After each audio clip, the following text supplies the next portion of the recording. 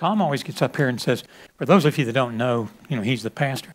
Well, I'm not the pastor. I am, as it said there, one of the elders here at the church, Chuck Baumgartner. And I tell you what, that worship set this morning just, and I tell you, I love that. That was wonderful, Mike. And the team, you guys did a great job.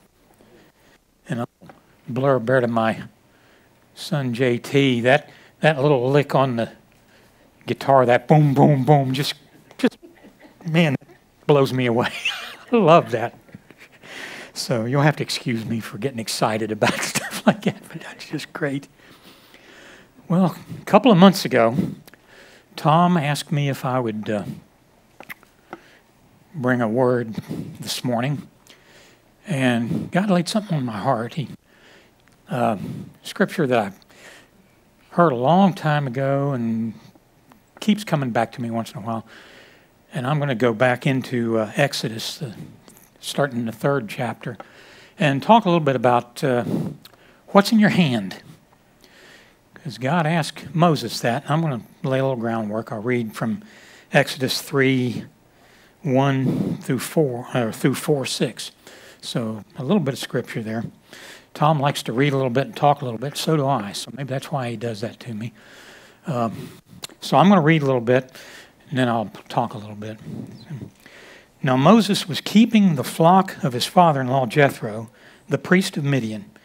And he led his flock to the west side of the wilderness and came to Horeb, the mountain of God. And the angel of the Lord appeared to him in a flame of fire out of the midst of the bush. And he looked, and behold, the bush was burning, yet it was not consumed. And Moses said, I'll turn aside and look and see why this bush is not burned. When the Lord saw that he turned aside to see, God called to him out of the bush. Moses, Moses, he said. And he said, here am I. And then he said, don't come near. Take your sandals off your feet, for the place on which you're standing is holy ground. And he said, I'm the God of your father, the God of Abraham, the God of Isaac, and the God of Jacob. And Moses hid his face, because he was afraid to look at God. And I imagine I can relate to that. If God was to speak to me out of anything, I'd probably get scared. I would. And then the Lord said, I have surely seen the affliction of my people who are in Egypt, and have heard their cry because of their taskmasters. I know their suffering, and I've come down to deliver them out of the hand of the Egyptians, and to bring them up out of the land to a good and broad land, a land flowing with milk and honey, to the place of the Canaanites, the Hittites, the Amorites, the Perizzites, the Hivites, the Jebusites. And now behold, the cry of the people of Israel has come to me, and I've also seen the oppression which the Egyptians oppress them. Come, I will send you to Pharaoh, that you may bring my people, the children of Israel, out of Egypt. Now I'm going to go back to history a little bit earlier in Moses' life. He was brought up in the house of Pharaoh, and he was trained as a prince of Egypt. And he had in his heart really to, when he saw the oppression of his people, because he was a Jew, he was an Israelite, when he saw the oppression, he had it in his heart to lead them out. He was going to do that, but he got caught up in some things and ended up killing an Egyptian and basically ran away and hid. That's how he got over into the area where God found him now. 40 years later, he's been gone. He originally wanted to free the people, but now God said, I'm going to use you to free the people. And Moses is maybe calmed down a little bit. He's learned a little bit. He said, Moses said to God, who am I that I should go to Pharaoh and bring the children of Israel out of Egypt? And God said, well, I'll be with you. And this shall be a sign for you that I have sent you. When you have brought the people out of Egypt, you shall serve God on this mountain. And then Moses said to God, if I come to the people of Israel and say to them, the God of your fathers has sent me, and they ask me, what is his name? What shall I say to them? God said to Moses, I am who I am. And he said, say to this people, I am has sent you. Now I'm going to jump down just a little bit here. I'm going to skip down to chapter 4 in the first verse. And Moses answered and said, "But behold, they will not believe me, nor hearken unto my voice. For they will say, The Lord has not appeared to you." And the Lord said to him, "What is that in your hand?" In other words, what are you holding on to there, Moses? And Moses said, "A rod. It's just a stick. A little hunk of wood that I use when I'm out here with the sheep." And God said, "Cast it on the ground." And he cast it on the ground, and it became a serpent, a snake. And Moses he jumped back from it, and the Lord said to him, "Put forth your hand and take it by the tail." And he put forth his hand and caught it, and became a rod again. That they may believe that the Lord God of their fathers, the God of Abraham, the God of Isaac, and the God of Jacob, hath appeared to you. And the Lord spoke to Moses and unto Aaron, saying, oh, I jumped again, sorry. In jumping to Exodus 7, verse 8, the Lord spoke to Moses and to Aaron, saying, "When Pharaoh shall speak to you, saying, Show a miracle for you, then you shall say unto Aaron, Take thy rod and cast it before Pharaoh, and it will become a serpent." And Moses and Aaron went in unto Pharaoh and did as the Lord had commanded. And Aaron cast down his rod before Pharaoh and before his servants, and it became a serpent. Ugh, not a servant. In case you haven't noticed, I'm a little nervous.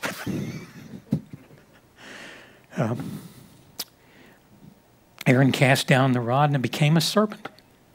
And Pharaoh called to the wise men and the sorcerers that he had. You know, he had some magicians, and they threw down their rods, and they became snakes. And so there's a bunch of snakes running around. Well, Aaron's serpent ate up the others. I guess those other snakes weren't so great. But Aaron's rod swallowed up their rods. And Pharaoh hardened his heart. And the Lord said to Moses, Pharaoh's heart is hardened. He refused to let the people go.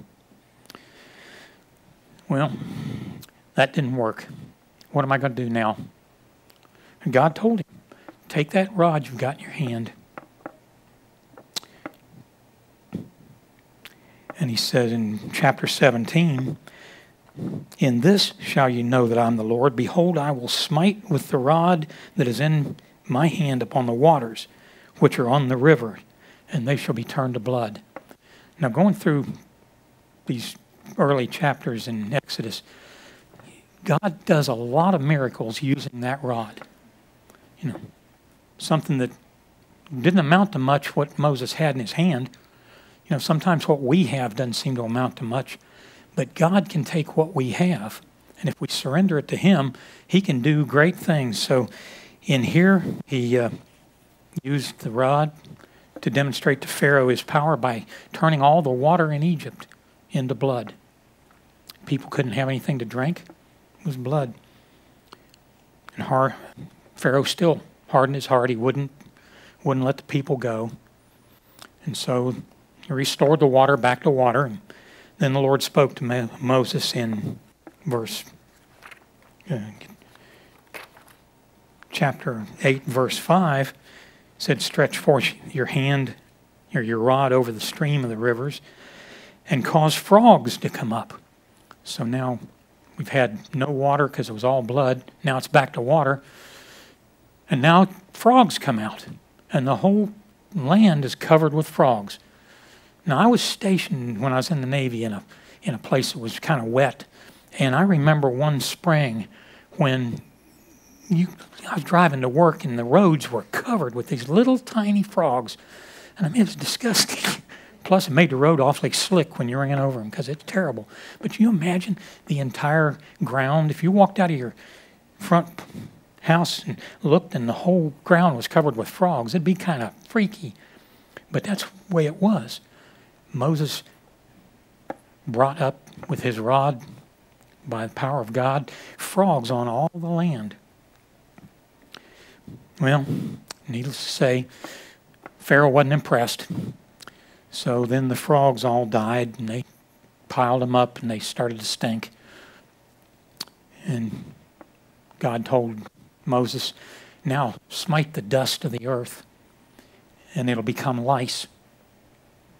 I don't know. I've never had lice. I hope I never do. But anyone that's ever been exposed to them, it's not a pleasant thing. And so lice were upon all the men and upon the beasts over the whole of the Egyptians. God used it. Didn't work. Moses said, okay. His heart's still hard. Pharaoh's not doing this. So in Exodus 9, 23rd through 26th verse, Moses stretched forth his rod toward heaven. Okay, he's smited the water, smited the dust. Now he reaches it up into heaven. And the Lord sent thunder and hail. And now I've never seen hail with fire, but fiery hail. So not only was it raining hail, it was raining fire and thunder. What a mess. And there was never been anything like that before, and I've never heard of it coming since, but it smote the entire land of Egypt, knocked down trees, killed the grass, the herbs. Man and beast were beat. But Pharaoh still didn't let the people go. And so in Exodus 10:13, Moses stretched forth his rod over the land of Egypt, and the Lord brought an east wind upon all the land that day and all that night. And when it was morning, the east wind brought locusts. Now the whole country is overrun with locusts. So those are some of the miracles that God did using the rod, a little piece of wood, a little stick. It wasn't really a stick, probably. He was a shepherd at the time when God called him. So the rod was probably more like a walking stick, might have been 5 or 6 feet tall. But it still was just a stick. Well, one more thing while they're on their way out, because eventually Pharaoh does send them out. We know the story about Passover when God sent the angel of death and it killed all the firstborn in the land of Egypt except for the Israelites who had the Passover lamb's blood on their doorposts. But one more thing with the rod. In Exodus 14:16, now that they're going out of Egypt and they've got the army of the Egyptians behind them, and he comes to the Red Sea. You've heard about being between the rock and the hard place. Well, they were between the devil and the deep blue sea, as it were, except it was the Red Sea. And God told Moses, lift up your rod and stretch your hand over the sea and divide it. And the children of Israel shall go over on dry ground through the midst of the sea. So Moses comes out to the bank of the Red Sea, holds the rod out over the sea, and we know the story. God divided the water, and the Israelites walked through on dry ground. And after they went through, the Egyptians started to follow them, and the water came back in, drowned the army. Now, we know that they started going through the desert places. We know how God provided manna for them to eat. But in chapter 17 of Exodus, all the congregation and the children of Israel journeyed from the wilderness of Sin, and after their journeys, according to the commandment of the Lord, they pitched in Rephidim, and there was no water for the people to drink. Wherefore the people did chide with Moses and said, give us water that we may drink. And Moses said to them, why chide me? Wherefore do you tempt the Lord? And the people thirsted for water, and the people murmured against Moses and said, Wherefore is this that thou hast brought us up out of Egypt to kill us and our children and our cattle with thirst? And Moses cried unto the Lord, saying, What shall I do unto these people? They're almost ready to stone me. And the Lord said to Moses, Go on before the people, take with you the elders of Israel, and take your rod, wherewith you smote the river, take in thy hand, and go. Behold, I will stand before thee there upon a rock in Horeb, and you shall smite the rock, and there shall come forth out of it that the people may drink. And Moses did so in the sight of the elders. So God says, take that rod, go over this rock, hit the rock, and the water will come out. And it did. The people had water to drink. It was another miracle with that rod.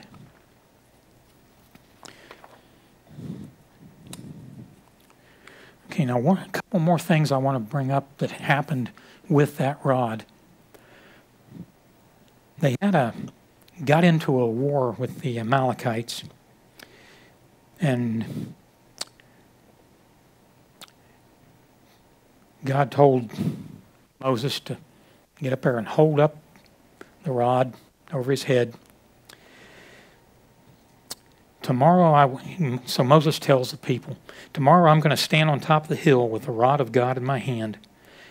And so Joshua did as Moses has said. He brought out some soldiers out fighting and fought with Amalek. And Moses, Aaron, and Hur went up to the top of the hill. And it came to pass, when Moses held up his hand, Israel prevailed. As long as he's holding up that rod, they were winning. But now Moses was an old man at this time, and I'm not as old as Moses was that time then, but I know if I hold my hands up very long, my arms get really, really heavy. And not only was he just holding up his hands, he had that rod up there. And his hands started to come down. As soon as his hands started to come down, the Amalekites started winning. Get those hands back up. Puts the hands back up, hold that rod high, and Israel starts winning again. Well, before long, his hands coming down. I can feel it. I'm holding my hands up like now, and they're getting tired. Oh, Aaron and Hur said, listen, I tell you what, we roll this rock out. You sit on the rock, and we'll hold your hands up. So not only was he holding that up, but he had some friends to hold him up. You know, sometimes we may not have much of anything in our hand, like Moses had that rod.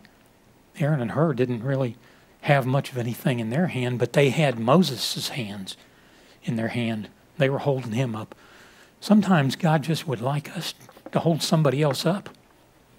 You know, sometimes we have a friend or an acquaintance that has a need, and sometimes God just would like us to hold them up. Maybe we hold them up physically. Maybe we do something physically to support them. Maybe we just pray for them, but we give them some support. We have that in our hand. We have our friend in our hand. Now,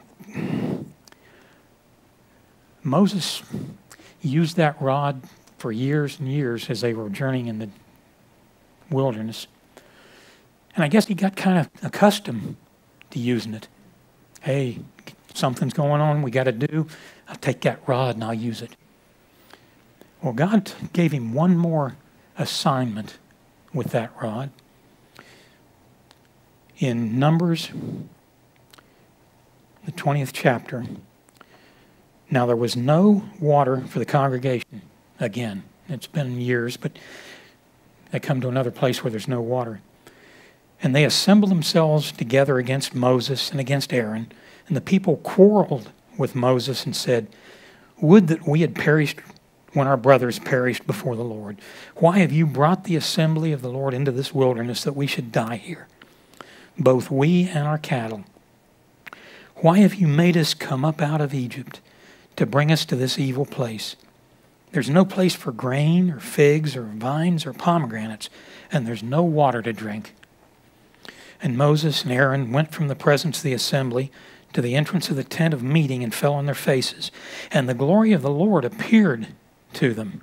And the Lord spoke to Moses, saying, take that rod and get the assembly together with you and Aaron your brother, and speak to this rock. Another rock, another place. And he said, and speak to the rock before their eyes, and I'll give forth you water, and you shall bring forth to them water out of the rock, and you shall give the congregation and their beasts drink. And Moses took the rod from before the Lord, as he commanded him. And Moses and Aaron gathered the congregation before the rock, and he said to them, now listen here, you've been rebellious. Do I have to bring water out of this rock for you again, like we did back when? And he took that rod, and he starts beating that rock. He smacked it a couple of times, and water came out. But that's not what God told him to do. You know, we may have something in our hand that God has honored us and used in our power. And this time, God said, no, I'm not going to ask you to use that rock to hit the rock, or that rod to hit the rock. I just want you to speak a word.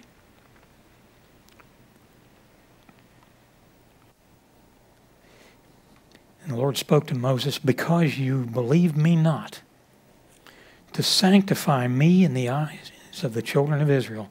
Therefore, you shall not bring this congregation into the land which I've given you. He still had the rod. He had done many things over many years out in the desert with that rod. But God said, this time, you didn't do what I told you. It's pretty rough. God really wants us to surrender to Him and do what He directs us to do. He may give us a mighty ministry. He might give us a mighty rod, whatever it might be, mighty talents, mighty abilities. But maybe He just wants us to be still and say, God said, bring out water. So, what's in your hand? God's more interested in what we do with what He's given us than He is with the actual thing. So now, that's what's in your hand. You might have something in your hand. Now, I'm going to steal a line from a TV commercial now, because I got another what. This one's, what's in your wallet? We've all seen that commercial. Everybody laughed. I kind of laugh at it too because it's kind of silly. But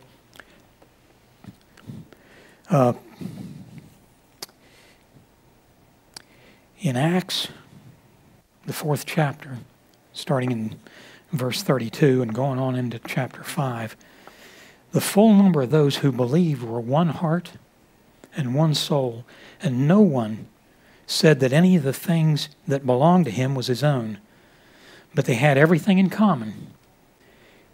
And with great power, the apostles were giving testimony of the resurrection of the Lord Jesus, and great grace was upon them. I folded those papers over so I could get a hold of them. There was not a needy person among them, for as many as were owners of lands or houses sold them, brought the proceeds of what was sold, and laid it at the apostles' feet. And it was distributed to each as any had need. Then Joseph, who was called by the apostles Barnabas, which means son of encouragement. Pastor Tom preached on that a few weeks ago about Barnabas, what a great guy he was. He was a Levite, a native of Cyprus. He sold a field. He had a field he wasn't using. And he brought the money and he laid it to the apostles' feet. God didn't tell him he had to do that. He just felt led to bring the proceeds from the field and lay it at their feet to be used by the church. And there was a couple in the congregation that saw him do that. A man named Ananias and his wife Sapphira sold a piece of property, and with his wife's knowledge, he kept back for himself some of the proceeds and brought only a part of it and laid it at the apostles' feet. Nothing wrong with that, except he went up and he said, "Here, we sold some property and here's all the money. It's all we got, but we're going to give it." And Peter said, "Ananias, why has Satan filled your heart to lie to the Holy Spirit and to keep back for yourself part of the proceeds of the land? While it was unsold, wasn't it yours?" Obviously, yes. The answer is yes. "And after it was sold, wasn't it up to you what to do with the money?" Obviously, once again, the answer is yes. So why is it that you put it in your heart to keep some of it and claim that you were given all of it? You've not lied to men, but to God. And when Ananias heard these words, he fell down and breathed his last, and great fear came upon all them who heard it. The young men rose and wrapped him up and carried him out and buried him. And a few minutes later, his wife came in, said the same thing, and the same thing happened to her.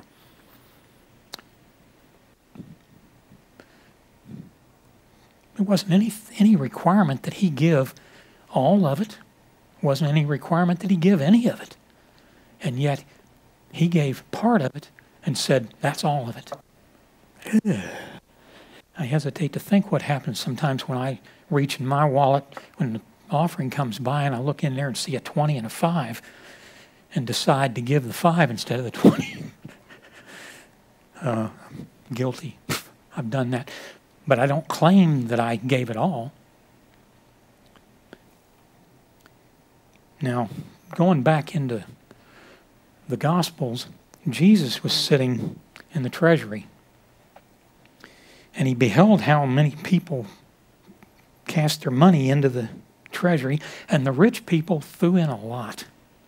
You know, hey, they got a lot of money, they threw in a lot. But then a certain poor widow threw in 2 mites, 2 little pieces of copper. He said those 2 make the minimum. You know, I mean, that's the smallest coin really was the 2. It was like 2 half pennies make a penny. That's all she had. And Jesus said to his disciples, "Look, I want to show you what happened here. This poor widow has put in more than all of these rich people." It says they put in out of their abundance, but she put in everything she had. So, let's say what's in your wallet, it doesn't matter. This woman just gave out of her heart. She gave everything she had. Everything she had. You know, we don't know who any of those people were. We don't know about her, who she was. It doesn't really matter. But we do know even today we're talking about her because she did something remarkable in the sight of the Lord. She gave what she had. Jesus said out of their abundance, the rich ones gave what they, part of what they had, but she gave everything she had. Now, I don't think God's calling any of us to give everything we had in terms of our money, but if He does, it's up to us to do what He asks us to do. Okay, now I've talked about somebody that had a rod in his hand. Had some rich people that had a lot of money. Some that sold what property they had, gave that money. And one who had virtually nothing and gave it all. But there's one other thing I've got to bring forth, and this is in 2 Kings 5, 1 through 15, because I think the principle that applies both to Moses with the rod and to the rich folks and the poor widow that applies to folks is what's in your heart.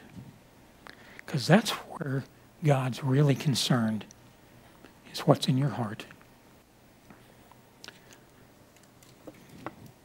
Now Naaman, captain of the host of the king of Syria, was a great man with his master and honorable, because by him the Lord had given deliverance unto Syria. And he was also a mighty man of valor, but he was a leper. Now we know in Bible times leprosy was a very serious condition. Still is, really, although we've got treatment some now. But we don't hear about it near as much as they did then. He was a leper. And the Syrians had gone out by companies and brought away captive out of the land of Israel a little maid, and she waited on Naaman's life, or wife, rather, and his wife. I'm kind of glad to see you back there, hon.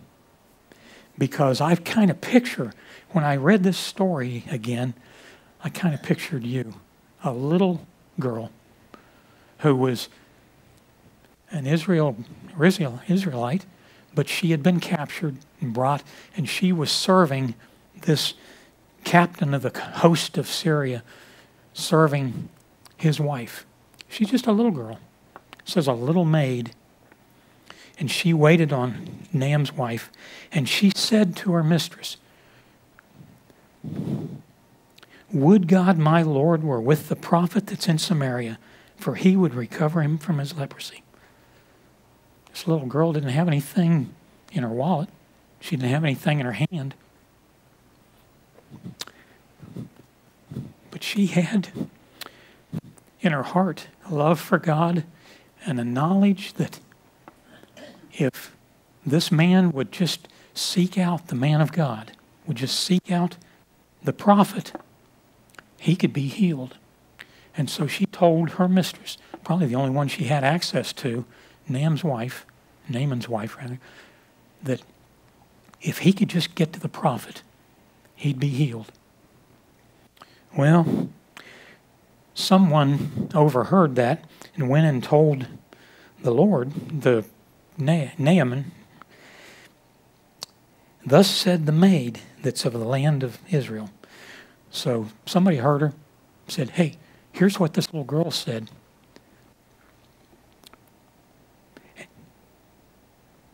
And the king of Syria said, Go, and I'll send a letter to the king of Israel." And he departed and took him 10 talents, took a bunch of stuff.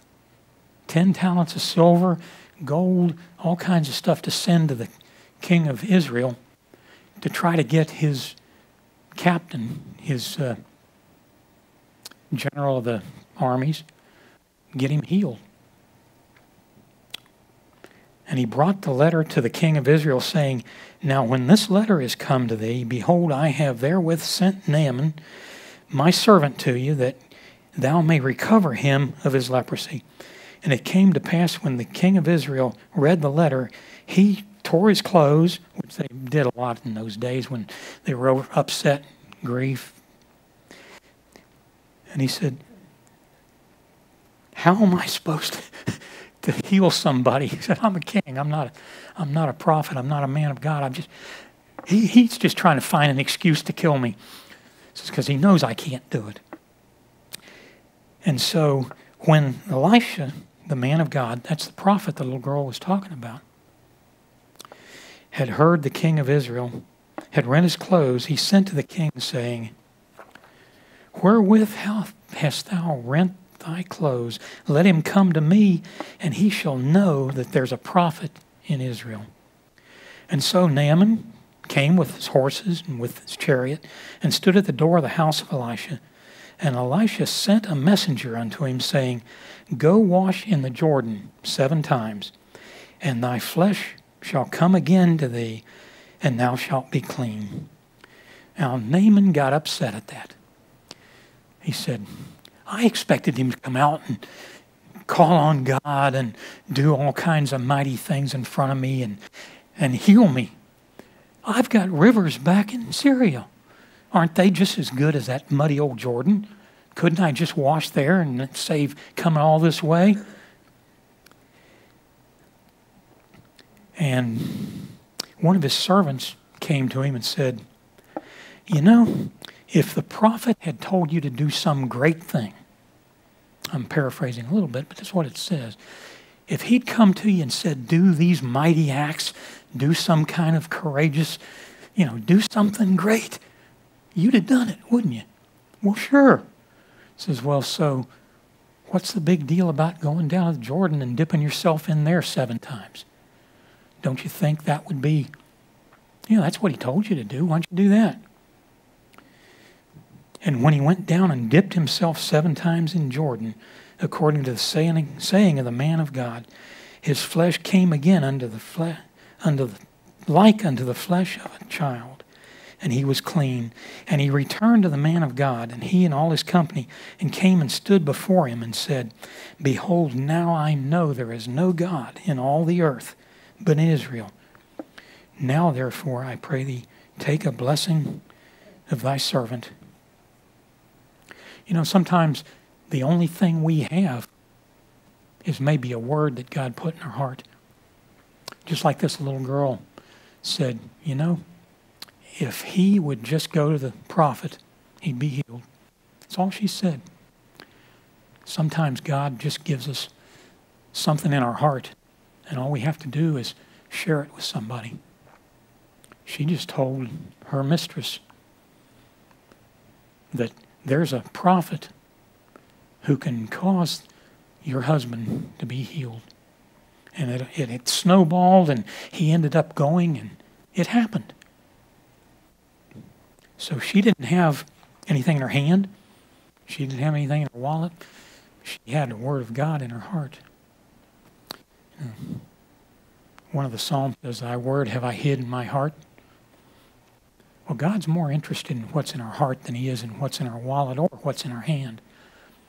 And in each one of those episodes of the hand or the wallet, it was what was in the heart that counted with God. So the word that God wants us to give is, Jesus said, Matthew 12:34-37, O generations of vipers, how can you, being evil, speak good things? For out of the abundance of the heart the mouth speaks. A good man out of the good treasury of his heart brings forth good things, and an evil man out of the treasure of his heart brings forth evil things. But I say to you, every idle word you shall give an account of in the day of judgment. For by your words you'll be justified, and by your words you'll be condemned. The Lord said to Samuel when Samuel was out to anoint a king for Israel, don't look on his countenance. Don't look at what he looks like. Don't look at the height of his stature. He's a big guy. Because I've refused him. For the Lord sees not as man sees. For man looks on the outward appearance, but the Lord looks on the heart. Romans 10:9 and 10 puts a summary on what our words should be. That if you shall confess with your mouth the Lord Jesus, and shall believe in your heart that God has raised him from the dead, you shall be saved. For with the heart man believes unto righteousness, and with the mouth confession is made unto salvation. So, can we pray? Father God, I just thank you, Lord, for your word that says that we can be saved through something as simple as believing in our heart and speaking that word that we believe out into the air, that we confess with our mouth that Jesus is Lord, and we will be saved. Father God, I thank you for your word this morning. I thank you, Lord, for the ministry of our worship team this morning that blessed our hearts, Father. And I thank you, Lord, now for your word, Lord.